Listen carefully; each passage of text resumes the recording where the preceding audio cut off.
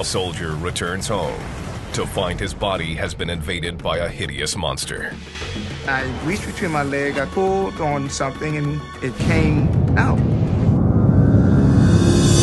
Newly retired Army specialist Hartwell spends most of his time staying fit. I put on my favorite pants, and I noticed that my belt was a little loose. I was glad to see that the weight was going down. I thought for sure that it probably was exercise, normal weight loss. A few weeks later, Hartwell and his wife Pat are finishing up dinner when Hartwell is hit with an uneasy feeling in his stomach. I felt a left side of my stomach. It felt as if I had needles. Some needles were pinching me. I've had stomach aches, but the stomach ache is much different than what I was feeling. Hartwell decides to start a body cleanse, designed to rid the body of harmful toxins.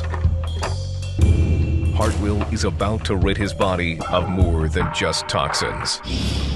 I'm feeling gassy. I thought at one point I had soiled myself. But when he's halfway to the bathroom, he has a very disturbing sensation. I feel something slapping against my thigh. And I stopped, I reached underneath and felt something hanging. It was something I never felt before. As I'm pulling on it, I pushed my pajamas down further. I reached between my legs, I pulled on something, and it came out. It was moving. I cut on the lights, and I have this worm in my hand.